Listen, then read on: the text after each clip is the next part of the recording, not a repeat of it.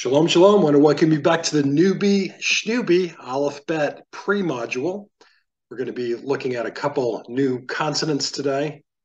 I will be introducing you to the vowels, not all of the vowels, but the standard basic set of vowels. And then we're going to try our hand at reading our first monosyllabic words towards the end of this lesson. So let's jump into it.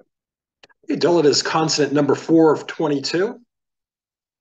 Let's go and read this together. It says, Dalet is pronounced like the D as in door. It can appear with or without the dot, the dagesh, and is pronounced the same in either case. So we covered a little bit of this last session. This dot, and there are many uses of the dot in Hebrew, actually had cataloged over 50 usages of the dot. But we're going to be starting with the very basic usages of the dot. So dagesh is when the dot appears in the belly of a consonant. And so this is what is known as one of the Begad Kafat letters. Begad Kafat is an acronym, and it just covers certain letters. You can probably hear the D, Begad Kafat. So the D in Begad Kafat represents the letter Dalet. Begad Kafat is not an actual word, and it's not a name. It's an acronym. It's a memory device that someone had put together in the past to help students remember the consonants whose sound can be altered when there is a dot, a dagesh that is found in the belly of the letter.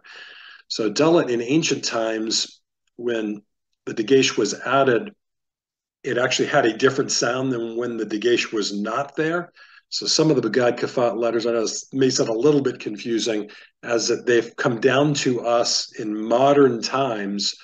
The sound is not altered now. We had taken a look at the letter Bet in our previous lesson. Bet would be a good example of a Begad Kafat letter. So Begad Kafat, that's the first letter of the Begad Kafat collection of letters. And that is a letter that when the dagesh is in that letter, it has a B sound, bet, and when you take the dagesh away and there's no dagesh, no dot in that letter, it has a V sound, as in van.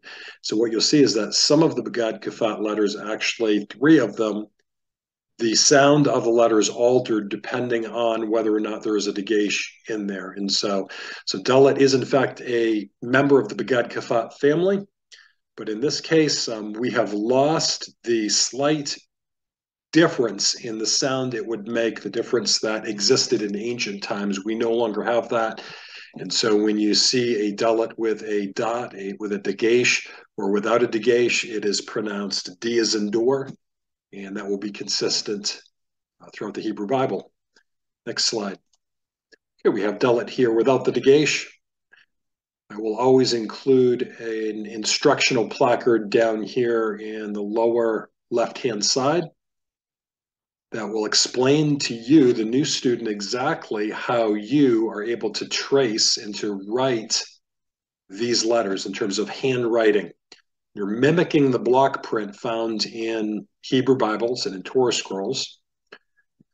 So you can see here, there's a number 1, and it shows you the direction. So you're going to begin on the left and go to the right and stop. And then number 2. The second part of the Dalet is to go down. So this is my line's a little bit crooked there, but this is a very simple letter to write, to duplicate. This is one of the easy ones. This letter could easily be confused with the resh, which we haven't had a chance to learn resh. Resh is the exact same thing, except it's rounded here. And so you don't have this little part here that sticks up, that juts out. So that's how we can tell the difference between a Dalet and a resh. The Dalet has that little portion jutting out, and the resh does not. We have a picture here of a door. Dalet represents door. And here we have the Hebrew spelling of the letter Dalet. And so Dalet, door is actually the pictographic representation, the picture behind the letter Dalet. And if you could picture it this way, that this is, if you're looking at the side of a door, or the edge of a door, the lintel of a door, part of a door, this is, you would walk through the doorway this way. This would be the right side of the door. This would represent above your head, so you're walking in under it. So that's an archaic picture of a doorway. And just to remember that Dalet signifies the number 4 in Hebrew. So Aleph is 1, Bet is 2, Gimel is 3, Dalet would be 4. So each of the 22 letters in the Hebrew Alef Bet are comprised or represent a number, and that is their numbering system. I'm going to move on to our next consonant. The 5th consonant of the Hebrew Alef Bet is the consonant He. So He is the 5th of 22 letters. And this is a He. He is pronounced like the H in hair. So you'll notice one thing that's really helpful is just the names of the consonants kind of capture the sound that it makes, with the exception of Aleph, a silent letter, and Ein, a second silent letter. So with the exception of those, what you're going to find categorically is the names that have been given to the consonants. The sound that the consonant makes is hidden in the first letter of the name of it, if that makes any sense. And so He, as we see here, H makes the ha sound, hair. When appended onto the front of a noun, it represents the definite article. So you see this throughout the Hebrew Bible when this letter is appended onto a noun and a patak vowel appears beneath it. These two sounds together, and ha, hasefer, the book. This is the definite article, and that's something you should bear in mind. Okay, so here we have our second panel. We have our He. We've got the method or manner in which you would trace the He, and I want to remind you that the right link next to this video will always be a student worksheet that can be printed out, and I would strongly encourage you to do so. You will have homework assignments whenever I give a lesson in Alef Bet. However many letters we covered, those are the letters that you should try your hand at tracing and then doing entire lines worth of that letter so you can get accustomed to forming the letter in the same way that the Hebrew Bible forms it. Mentioned in Israel today, they use cursive a lot, and people don't really write in block print, though there are certainly signs that have block print and certain published material that would have block print, but people generally would write in cursive, and you generally don't see people writing in block print. They write in cursive, but this will assist you, aid you in beginning to get a grasp of in terms of remembering what the letter looks like, what it consists of, how to form it, that sort of thing. And so we've got a 2-step process here. Step 1 would be beginning at the left and going across and then down in one unbroken stroke. And then the second step of forming the He right there like that. So very simple letter. This is one of the letters that's in the Tetragrammaton, the Lord's personal name, known as Yahweh. Jewish people would say Adonai. And so that is Yod He Vav He. There's actually 2 He's that appear in the Lord's name. You might wonder, why am I showing you the picture of a juicy, plump turkey? For good reason. So in the Hebrew Bible, the imperative commands to give thanks to the Lord, we see this in the Psalms, is hodu. So if you see down here, this is the word hodu. It appears in the Psalms, many other places in the Tanakh, in the Hebrew Bible. Hodu is a command, it means thank. So hodu ladonai ki tov would mean hodu, imperative, a command, give thanks. Ladonai, to the Lord. Hodu ladonai ki tov, for he is good. Interestingly enough, the turkey, one of the names for turkey, now there are numerous synonyms for turkey that I won't get into, but hodu is turkey. So it's just interesting that we have Thanksgiving Day in the fall. And so the turkey is a very prominent part of most people's Thanksgiving Day celebration.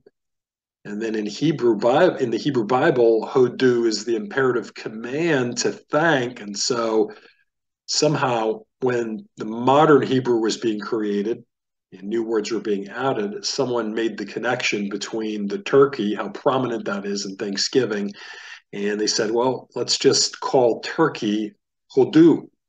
And so we have that connection with the American Thanksgiving holiday with the picture of the turkey here. And then the name of this critter in modern Hebrew is hodu. And then the ancient word for hodu is an imperative commanding people to express thanks in that context, thanks to God for his goodness. Okay, so we've covered the Dalet in the Hey today. We'll move on to introducing the vowels. This will be the most challenging part of our lesson today. And so I just wanted to encourage you at the beginning here. I don't want anybody to freak out when they're being asked to begin to study and memorize the vowel pointings. That will be a process.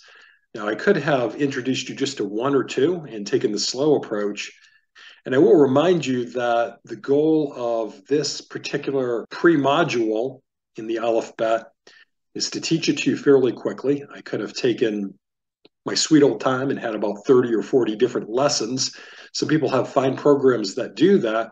Now, if you need extra practice, number one, you want to get yourself flashcards. The flashcard should include vowel pointings. And I find that people that get their flashcards and begin to use them 5 or 10 minutes a day, within 2 to 3 weeks, within 2 weeks, they'll have their consonants down cold. Within 2 to 3 weeks, maybe a little bit more, they'll have their vowel pointings down cold. So that is something you don't want to forget to do. So order them right away, unless you already have them or they've already been ordered. And so we're going to go through these. What you're going to find is when we get to the reading practice, I will be reintroducing these as part of the reading. And that's how you'll begin to practice utilizing the vowels that I'm about ready to teach you here. So you noticed right off that right up here, we've got A class, E class, I class. So much like English, right? We have A, E, I, O, and U, or U. And in Hebrew, we have the exact same thing.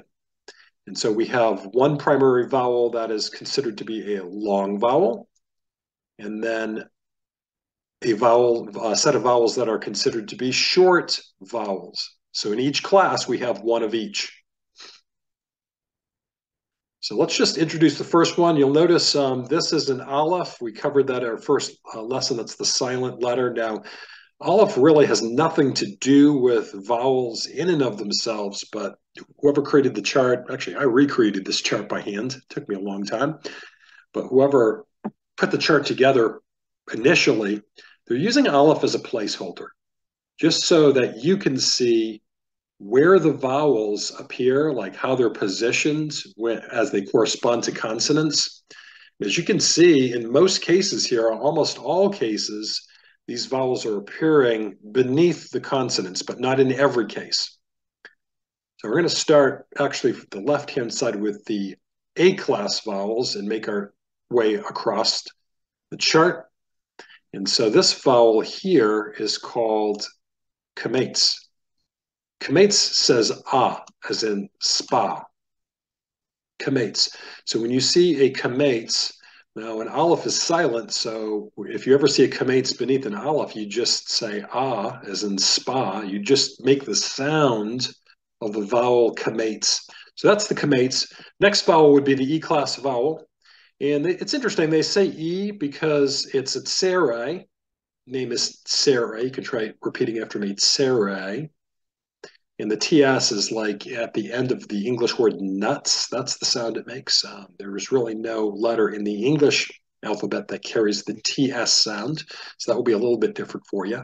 Tsere makes the A sound as in the word play. So you would say A. And I know in some cases, this can have an S sound, and we're just going to deal with that as we come to it. So for now, Biblical Hebrew, Kamet says ah, Tsere says a. Then we're on to our next long vowel.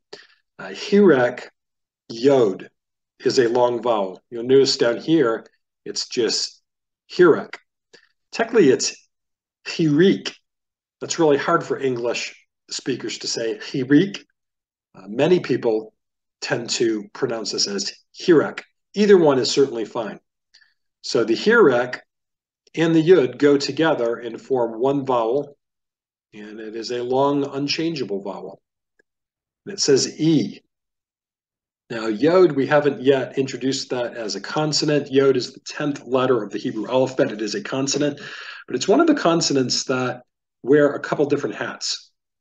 So there are consonants that can function as if they are consonants some of the time. In other times, they can appear connected with vowels and actually be part and parcel of a vowel. So that's what we have here. Hirak, Yod, says E, much in the same manner that just Hirak alone says E. They both say E. E as in deep. Hirak Yod says E. So let's rehearse. And you can practice this rhyme, because this rhyme is actually going to help you for some of our future lessons when we get into the 16 drills. This is something I require the students to learn. And it's proven if you can add musical tonality to things you're trying to memorize, you're going to memorize about 80% faster, and you're going to have incredible retention. So let's practice together. Kamet says ah. Seri says a. Hirak Yod says e.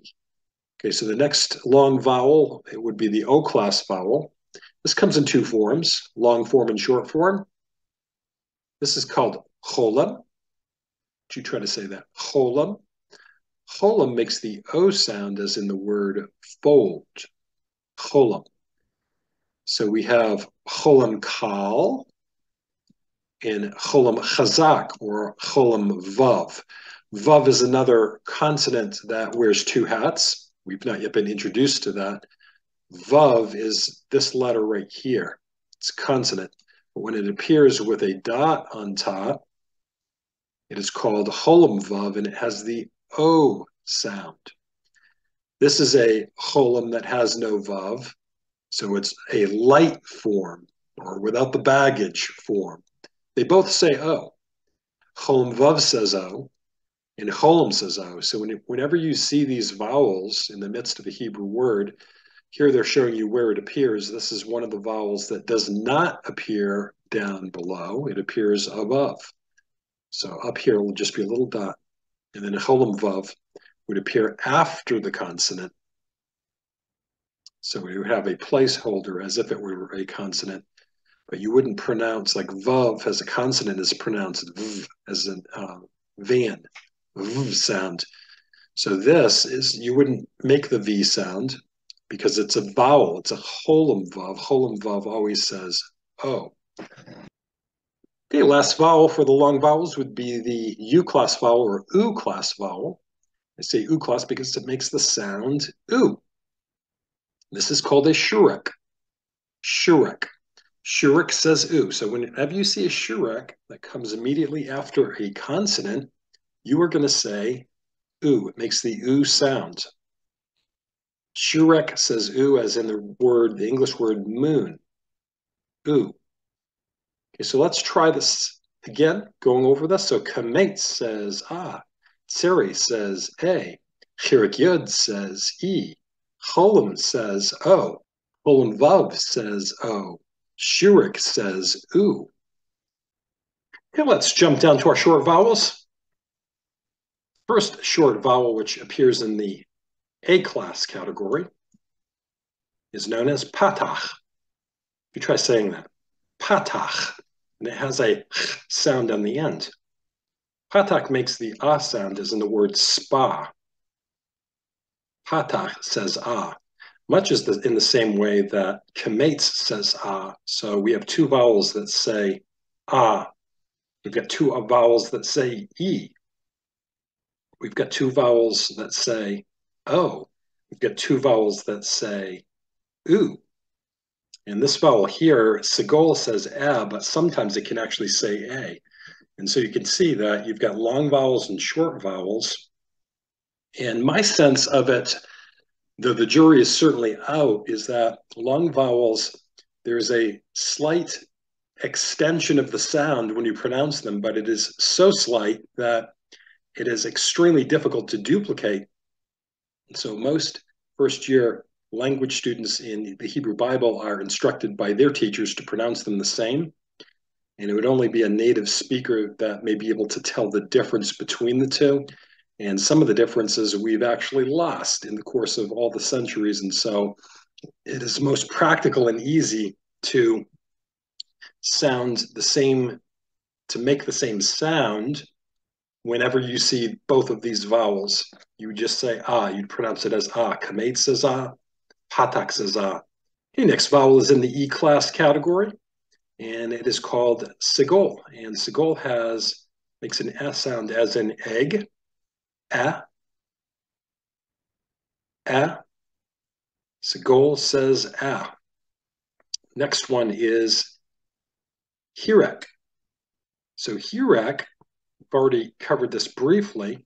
It's the short vowel, is the twin to hirek yod, and it says E as in deep. So we can see we have a,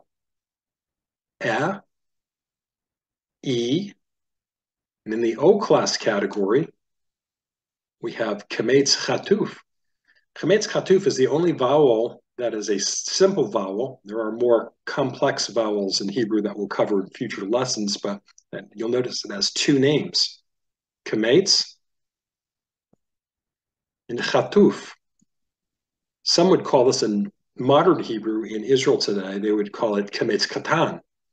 And so this is a tricky aspect that there's no real easy answer. You notice these are really the same. They look exactly identical. This one says ah as in spa. This one says oh as in whole. So the question, I'm sure it's going to be asked at some point, if you're not already wondering, well, David, how can you tell these vowels apart? How do you know when to say oh? How do you know when to say ah? And really, there are some complex rules that govern that, but the easiest way is a short list of about 6 or 7 Hebrew words, such as the word kol, which means all, chokhmah, which means wisdom, and a number of others that use a kametz chatuf. And whenever you see those words, you'll just need to memorize that, hey, that's a kametz chatuf. It's really pronounced this way and not with an ah sound. And I've found that lends itself really well to new students because they just need to learn to say the O sound in a short list of maybe 6, 8 words at the most, and that will be the vast majority of the cases that they'll see as they're studying their Hebrew Bible, and that kind of will settle the deal without getting into complex rules that would be very difficult for you to wrap your brain around at this stage of the game. All right, the last vowel on the short vowels list is kibbutz. Kibbutz. So we had shurek here. By the way, I forgot to mention, I have a word picture for shurek, and it is the rack that you put your shoes on. When you come into your house, most people have some type of a rack. Could be in the closet or wherever you keep yours. Most people have a shoe rack. And so I am always saying, and I'm sure my kids are tired of hearing me say, shoe rack, put your shoes on the shoe rack. Shoe rack is a Hebrew vowel. And I always say that. Shoe rack is a Hebrew vowel, and that's a beautiful way of remembering this vowel. All right, kibbutz. It makes the same oo sound, oo as in moon. And so it's 3 dots. So notice we have a 1 dot here. We've got 2 dots. We've got 3 dots that are clustered together. We've got 3 dots here, but they're in a diagonal line. So you can see the Masoretes, they love dots. They love dots and they love dashes. The whole system of vowels is built on just dashes and dashes, dots and dashes. So we need to take the time to memorize what these mean. So eventually when we're reading, we can, by sight recognition alone, we would see it and instinctively just make the sound. Just like when you were a little kid and you learned English. You had to memorize certain things and finally get to the point where you didn't even have to think. It was just second nature. And that's what we're aiming for with the Hebrew vowels. Okay, that pretty much covers that slide. We've got one more slide for today's lesson. And we're going to be doing some basic reading practice here.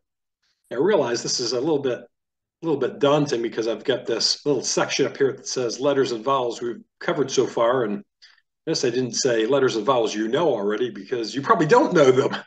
You may know the first ones we covered in the last lesson, which would be Aleph, Bet, Gimel. Today we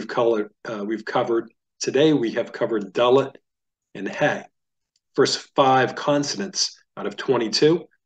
You remember the Aleph is silent. The Bet, if it has a dot, it has the B sound as in boy. So Bet. Gimel has the G sound. Dalet has the D sound. He has the H sound. Let's go through our vowels from right to left, the way Hebrew is read.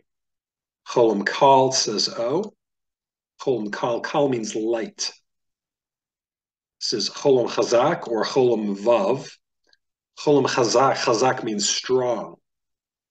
Or actually, it's also called cholam malay, full. It's a full cholam. So this is not a full cholam because it's missing the vav.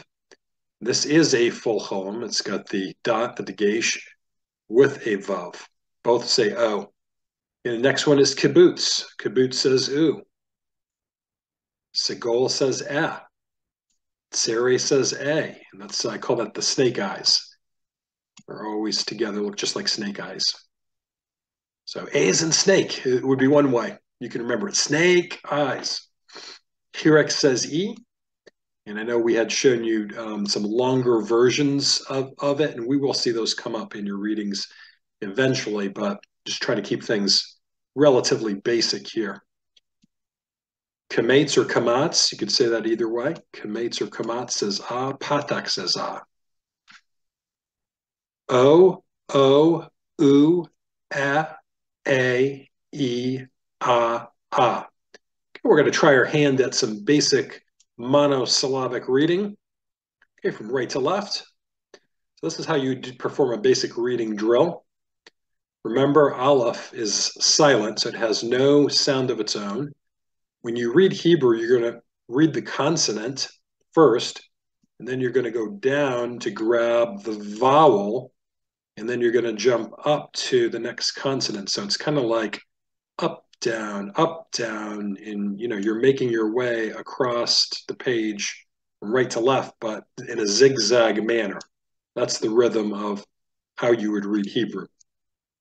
So I'm going to read this for you, and I would encourage you to listen. And then to practice on your own, you'll probably want to watch this part of the video more than once, is my guess. Also, you're going to be doing your writing practice. And while you're writing and forming these letters, you definitely want to be saying the names of the letters. And as soon as you're able to, also include some of the vowels beneath the letters that you're writing so you can practice sounding out the vowels with the consonants. Okay, so this first one is pronounced ah. Va. So vet in a patak says va. Says gimel in patak says ga. Dalet in patak says da. Hey in patak says ha. Crossing over. Ve. Vet says V. Tsere says A. Put the sounds together. Ve. Day. A. So Aleph again is silent. So we have only the sound that we have only the sounds that the vowel makes. Hey. Gimel and Tsere says gay. Next line. Ah. So Kamet says ah, because Aleph is silent. There's no sound that it makes, so it can only make the sound of the vowel sound, the vowel that appears beneath it. And it could even be the vowel that appears after it, if it's shurek. Va, ga, da, ha. So this is hey and segol. The hey has an H sound, the segol has an eh sound as an egg. So that would be ha, va, ba. Notice there's a dagesh in the middle of the bet, so it's going to have a harder sound. Instead of V as in van, it's going to have a B sound. Bet, da, eh, gi. So here we have a hirek. Hirek says E, and Gimel has the G sound. You put them together, Gimel and Hirek, G, B, E, D, He.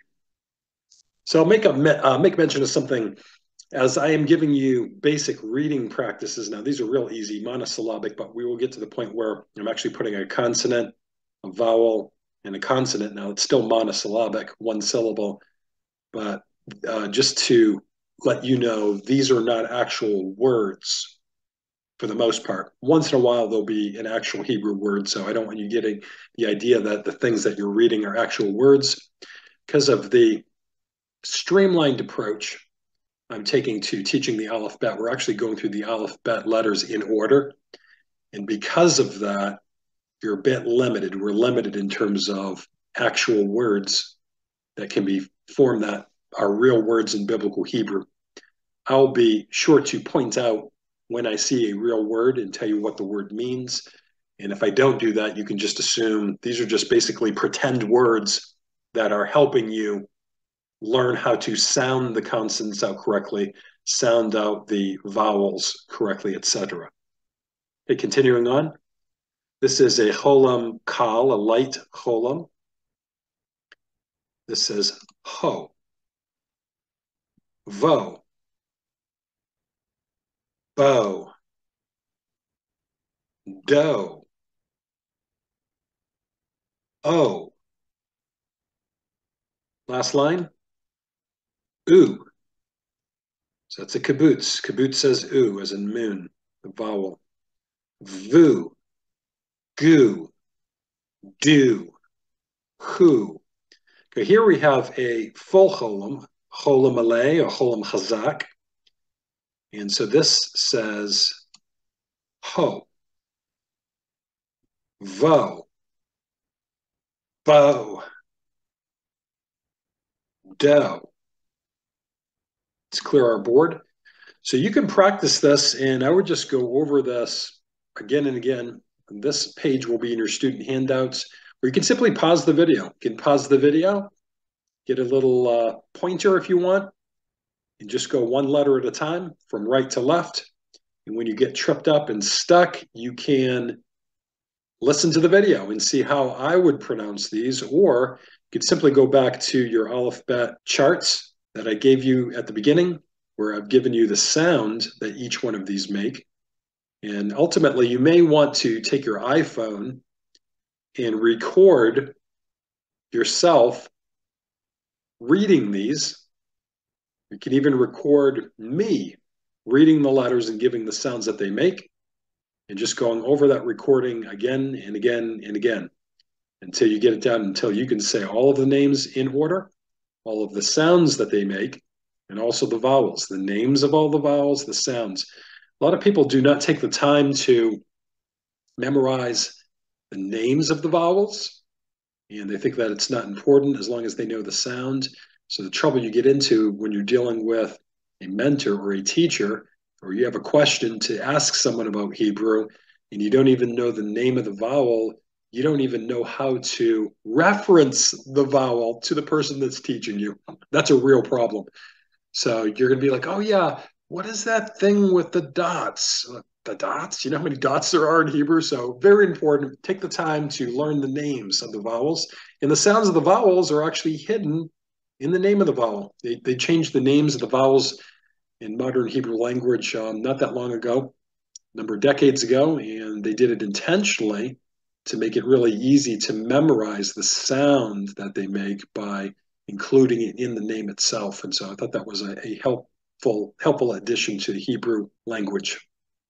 Going to put a cap on it there. So lesson 2, we've covered the Dalet, which says D, the He consonant, the 5th consonant out of 22, which has the H sound. Ha. Covered the basic vowels chart. Those aren't all the vowels. So we covered some 10 vowels today. There's 7 more that I will be teaching you. And we had a little bit of reading practice. So if you made it all the way through, give yourself a pat on the back. And be sure to click on the links to download the PDF file containing your writing tablet, where you're going to be doing the practice on tracing and writing out the letters. And we will see you for lesson 3. Lahitraot. Shalom, shalom.